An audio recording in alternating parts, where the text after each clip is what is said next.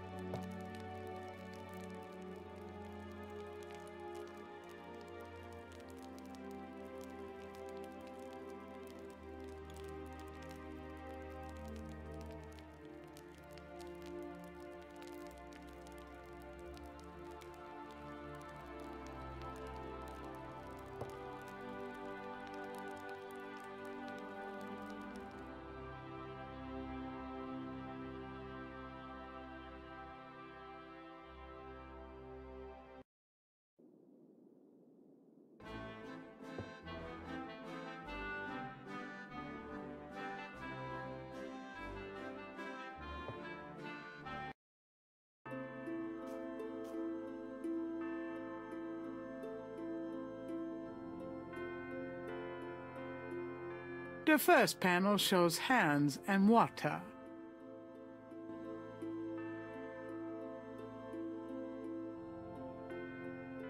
The second panel shows hair and a knife.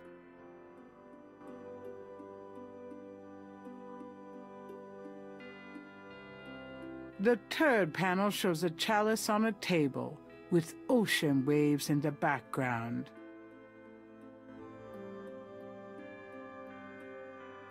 The sixth panel shows a scroll.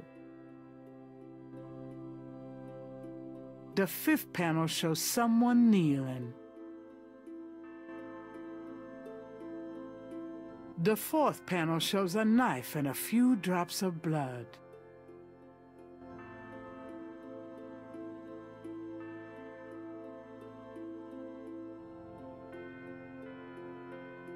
A plain wooden altar occupies the center of the chapel. A cushion kneeler at the bottom indicates that the altar is a place of prayer.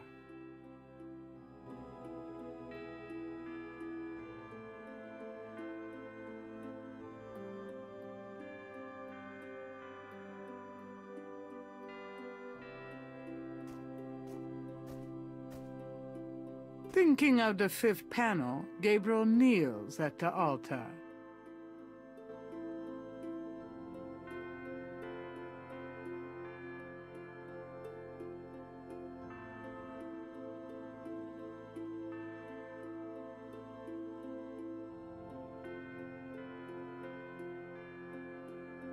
Thinking of the sixth panel, Gabriel reads the scroll.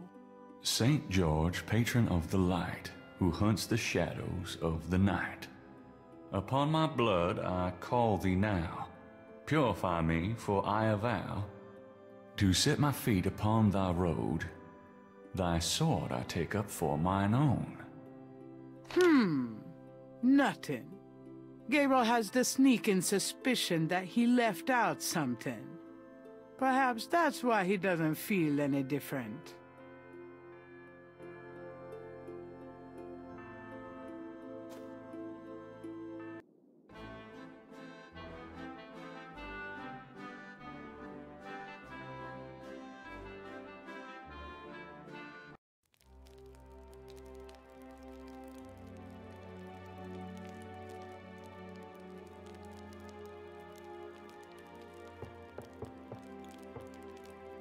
Gabriel takes the chamber pot.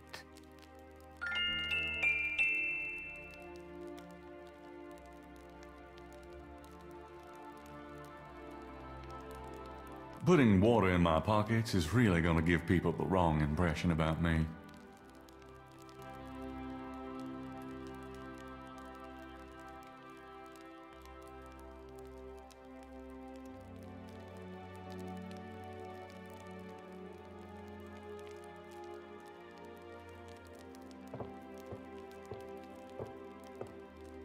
Thinking of the first chapel panel, Gabriel washes his hands in the water.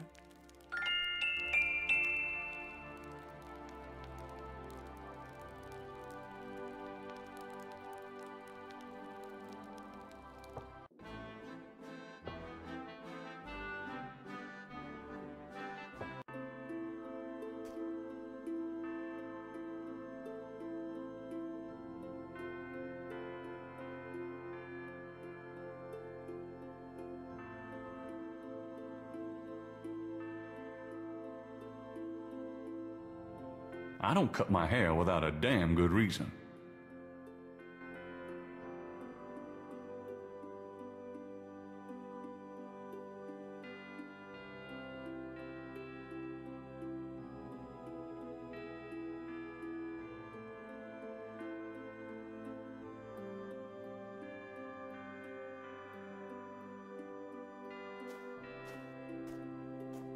Thinking of the third panel, Gabriel puts the chamber pot on the altar.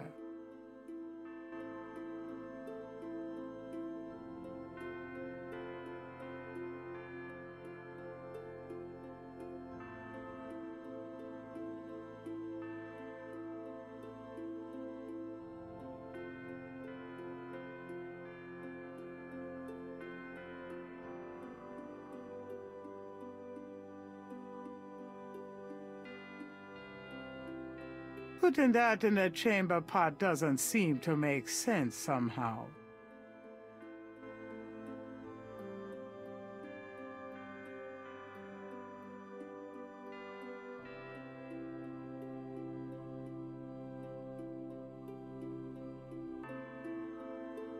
Thinking of the third panel, Gabriel pours the contents of the salt shaker into the chamber pot.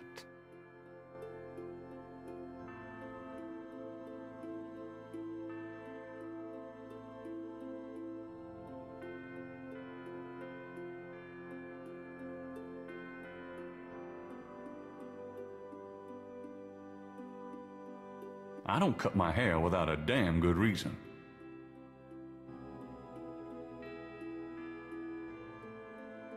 The second panel shows hair and a knife.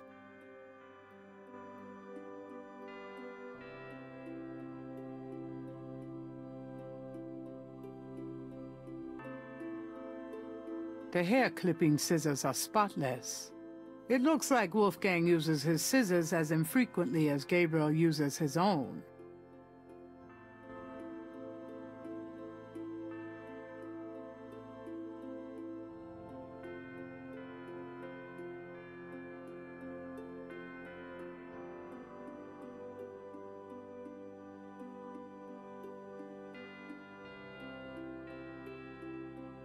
Don't get personal.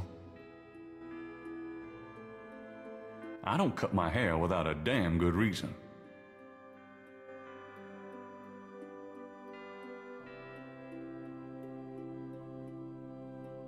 Putting the scissors on the altar won't help.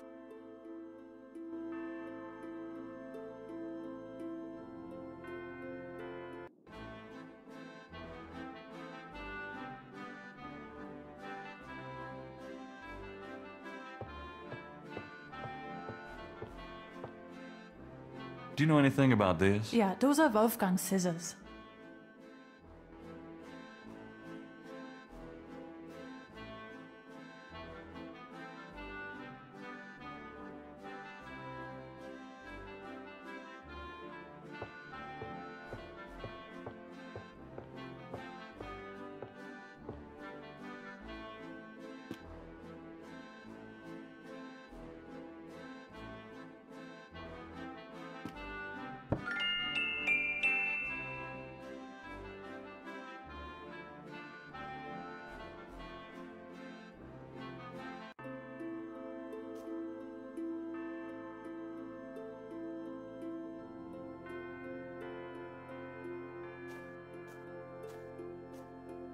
Thinking of the fourth panel, Gabriel holds his arm over the chamber pot and nicks it with the dagger.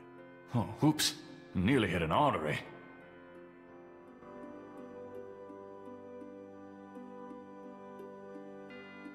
Talking to the chamber pot doesn't seem quite right. The chamber pot contains salt and blood.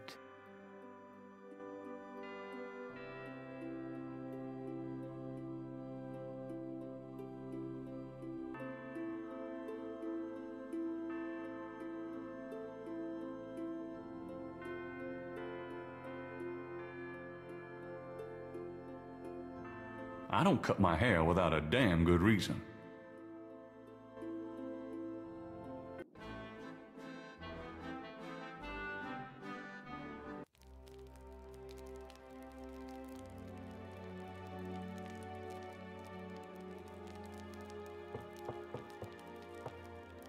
Man, I gotta get more sleep.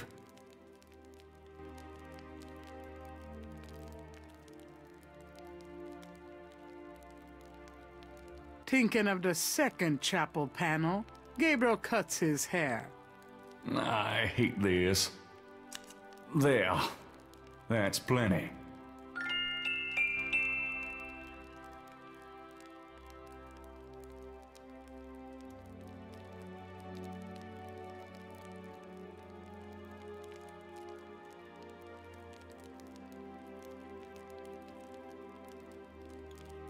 I'm not picking up those scissors again. I've cut my hair enough.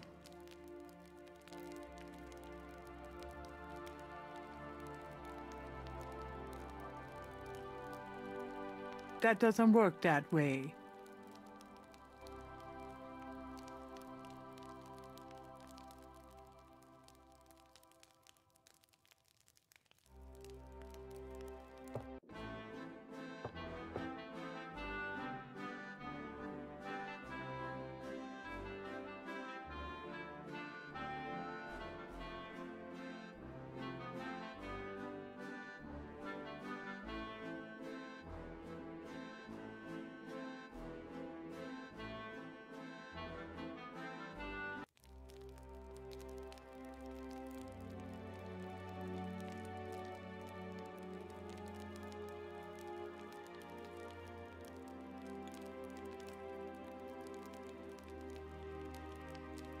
Putting water in my pockets is really gonna give people the wrong impression about me.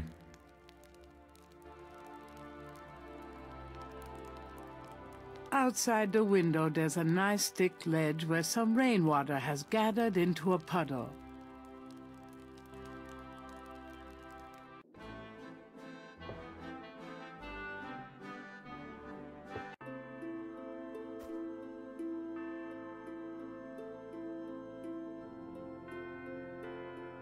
Putting that in a chamber pot doesn't seem to make sense somehow.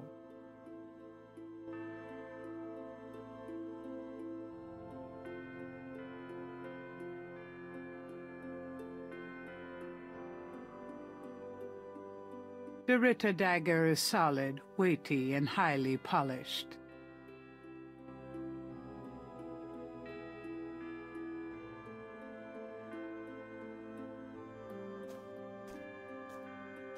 Thinking of the fifth panel, Gabriel kneels at the altar.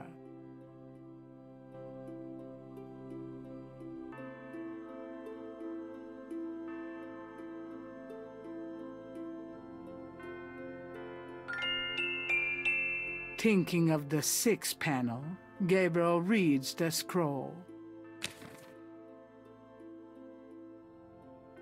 Saint George, patron of the light, who hunts the shadows of the night.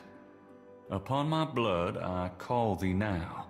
Purify me, for I avow to set my feet upon thy road. Thy sword I take up for mine own.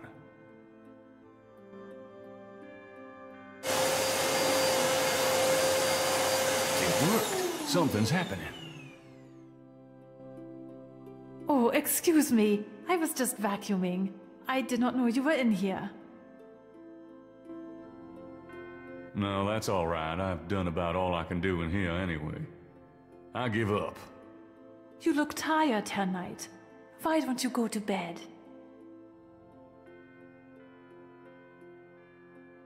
Sure, why not? I will clean everything up. You need not worry. I can't believe I cut my hair for nothing.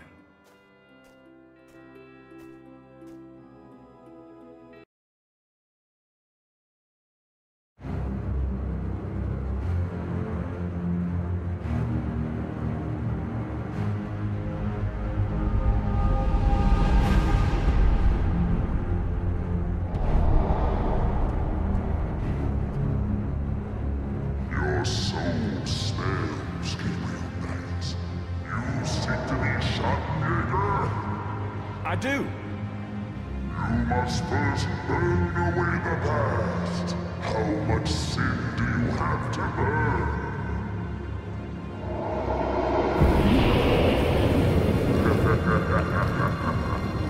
You have used people all your life, never committing to anything. Turn back now, and I will forget that you asked for this. No. There are only two things that redeem you. First, that you have bitter blood in your veins. Second, that 3 women have loved you purely. You asked to start on the path, so you shall. But you will not be a Schattenjäger until you have earned it. How? I cannot show you the path, but I can tell you that you will have to let go of the greater part of yourself, Gabriel Knight. No problem. Yes, now you ask for purification. You shall have it. Oh no!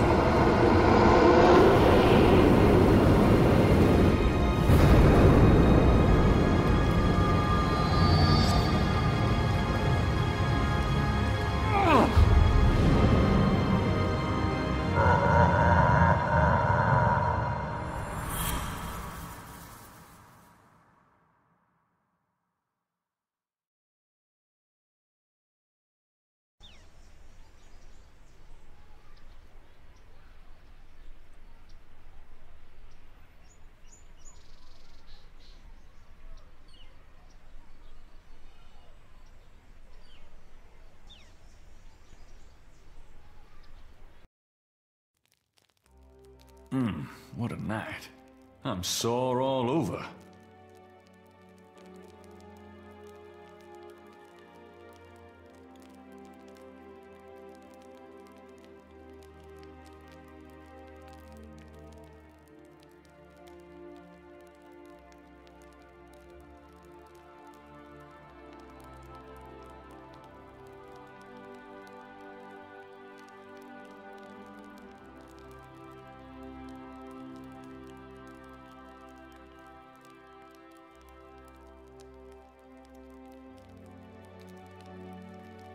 The fire's already blazing, and Gabriel doesn't want to put it out.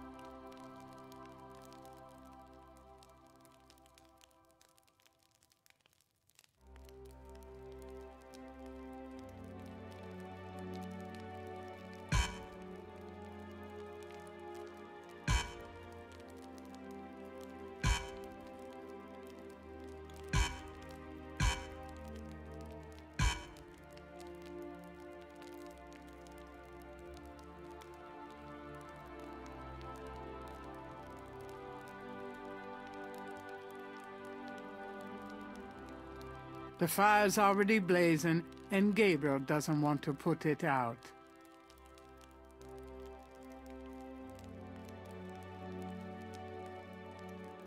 There's a key on the table.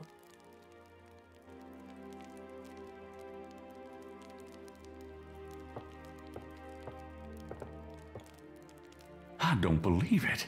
It's the key from my dream.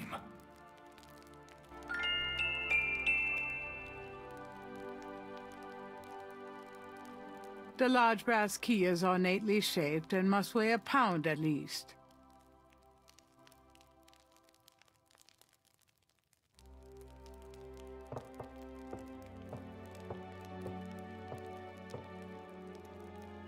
It fits.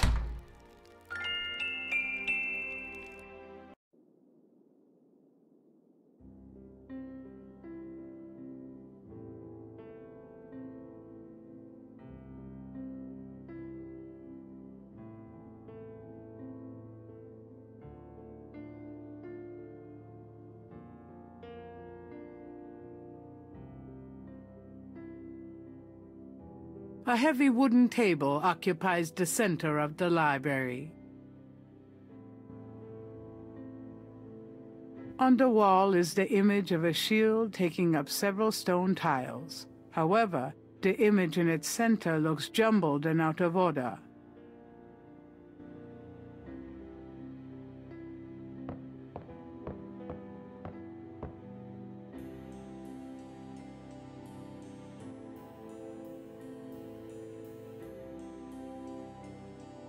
It moves.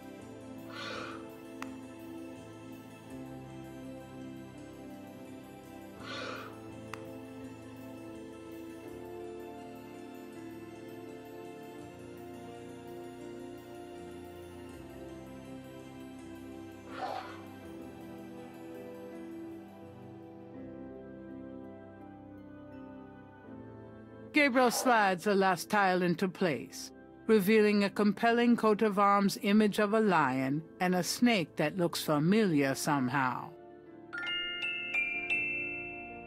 With the shield's image in the proper order, the wall opens to reveal a hidden room.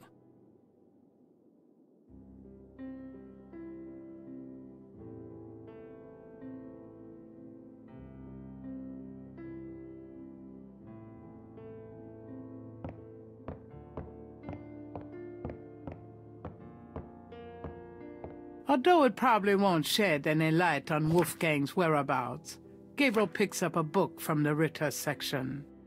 This book is entitled Malleus Maleficarum, The Witch Hammer, dated 1486. It's a witch hunter's manual from the Inquisition. I'm not so sure I'm really interested in knowing about some of my ancestors.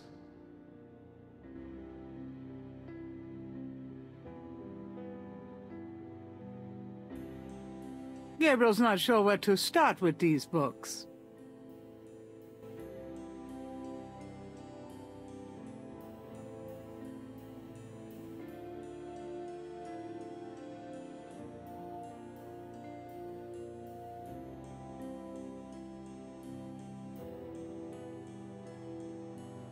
Thank God Hartridge was a doodler.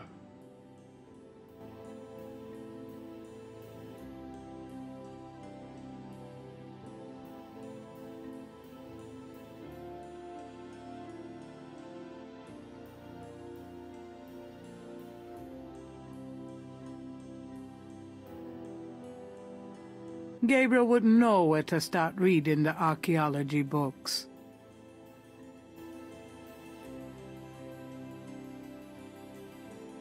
Gabriel's not sure where to start with these books.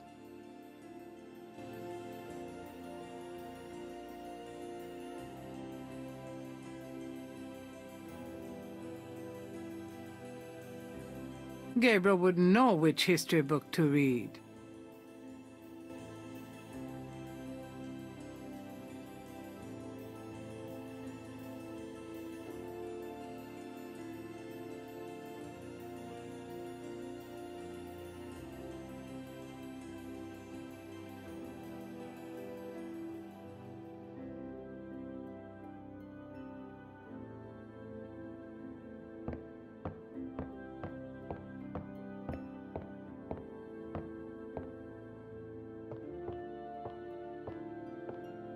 Behind the wall is a shrine to Schottenjäger's past, their weapons, trophies, and legacy.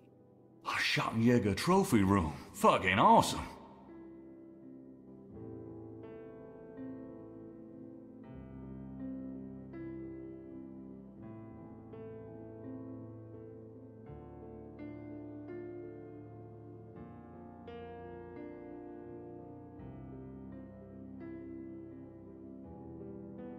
A title catches Gabriel's eye, People's Republic of Benin by Lowell Cayley.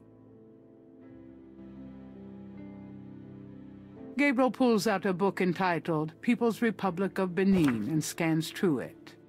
The People's Republic of Benin is an area of rich and diverse cultures and a proud heritage. Before slaving devastated many tribes, this area was populated by some of the oddest, fiercest, and most powerful tribes in tribal Africa. The Fons, the Dahomies, and the terrible Agri. The book The Primal Ones by John Roots provides insight into these fascinating cultures.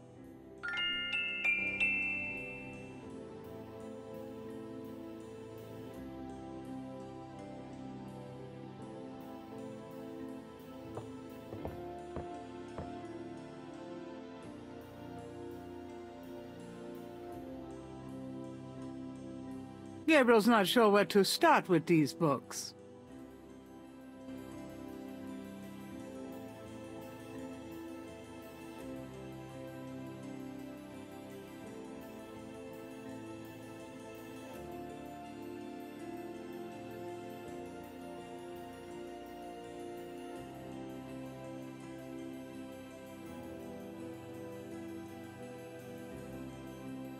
Gabriel wouldn't know where to start reading the archaeology books.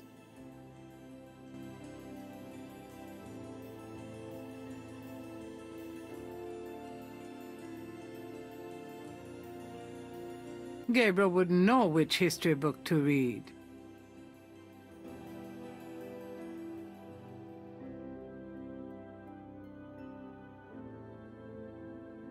Gabriel wouldn't know where to begin with the religion books.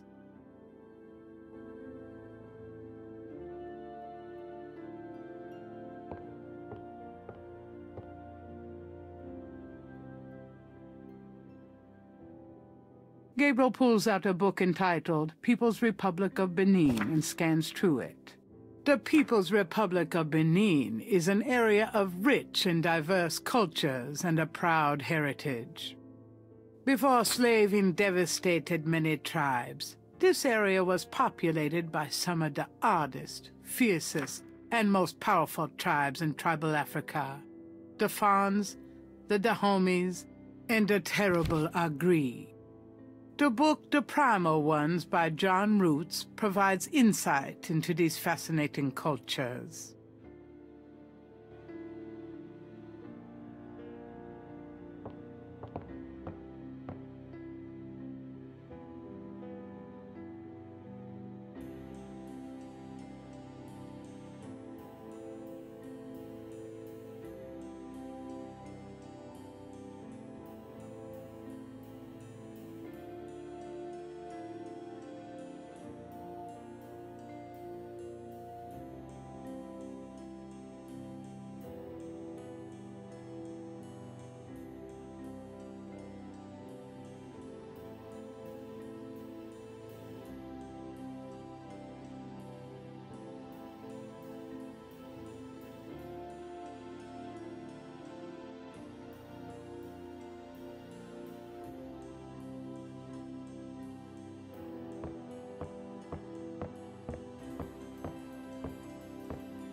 Although it probably isn't connected with the case at hand, Gabriel picks up an occult book. It's a book on lycanthropes, shapeshifters. The book claims that lycanthropy is not uncommon. Supposedly, there's been evidence of apparently normal human beings turning into various beasts throughout history, including some famous trials from the Middle Ages. Fascinating. Gabriel's made a few women turn into beasts himself.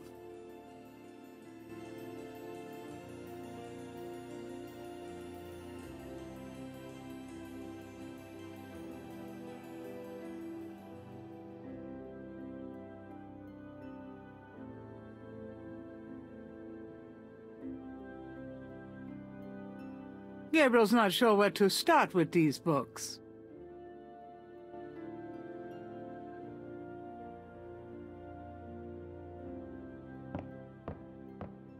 Gabriel takes down the Primal Ones and opens it. In contrast with the peaceful, nomadic tribes of northern Africa, certain tribes of the southwest were vicious and xenophobic.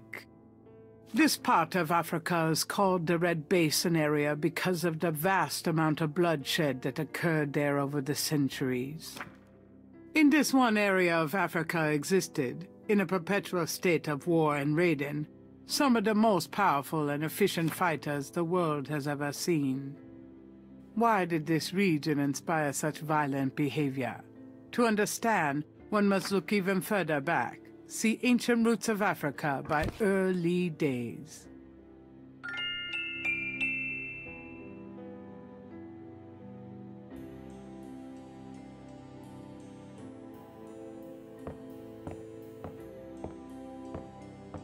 Gabriel removes Ancient Roots of Africa and browses through it. The ferocity of the tribes in the Red Basin region is traceable to their predecessors. In Egyptian time, 4000 to 2000 BC, this region was ruled by powerful sun worshippers. We know a little about this mysterious cult by the remnants of ruins far older and of a culture far more advanced than any that exists in Africa today. See Sun Worshippers by A. Curate.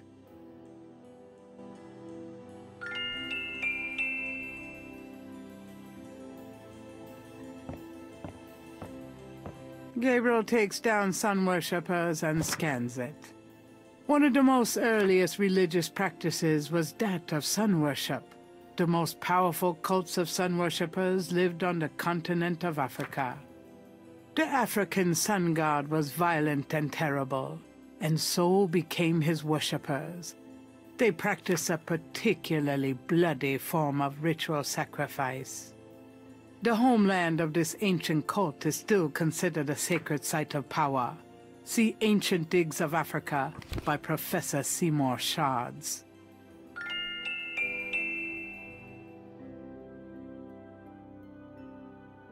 Gabriel's not sure where to start with these books.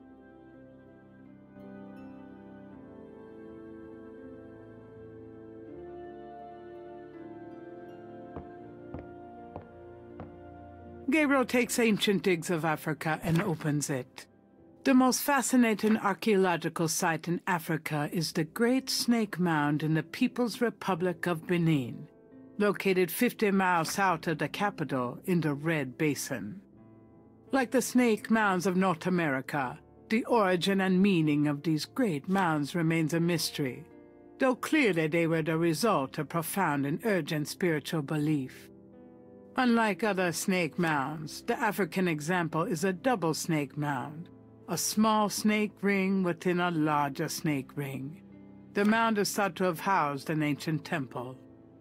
Although archaeologists explored the mound site, the interior remains largely unchanged from ancient times. This is partially due to stringent government regulations and partially to local superstition. The local people regard the mound with fear and won't go near it. A double snake ring? Gabriel flips furiously, looking for a picture. Oh my God, it's a wheel within a wheel. Gabriel decides to hang on to the Snake Mound book.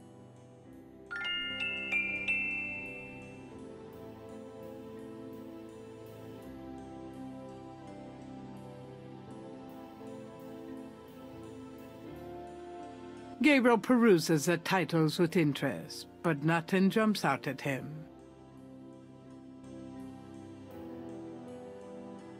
Gabriel opens Ancient Digs of Africa. The most fascinating archaeological site in Africa is the Great Snake Mound in the People's Republic of Benin, located 50 miles south of the capital in the Red Basin. Like the snake mounds of North America, the origin and meaning of these great mounds remain a mystery, though, clearly, they were the result of profound and urgent spiritual belief. Unlike other snake mounds, the African example is a double snake mound, a small snake ring within a larger snake ring. The mound is thought to have housed an ancient temple. Although archaeologists have explored the mound site, the interior remains largely unchanged from ancient times.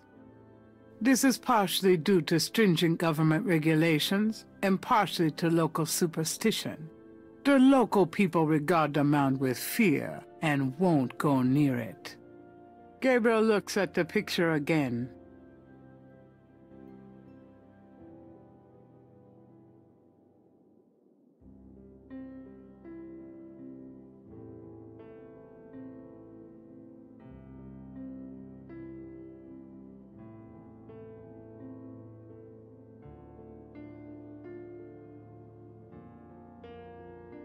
Gabriel peruses the titles with interest, but nothing jumps out at him.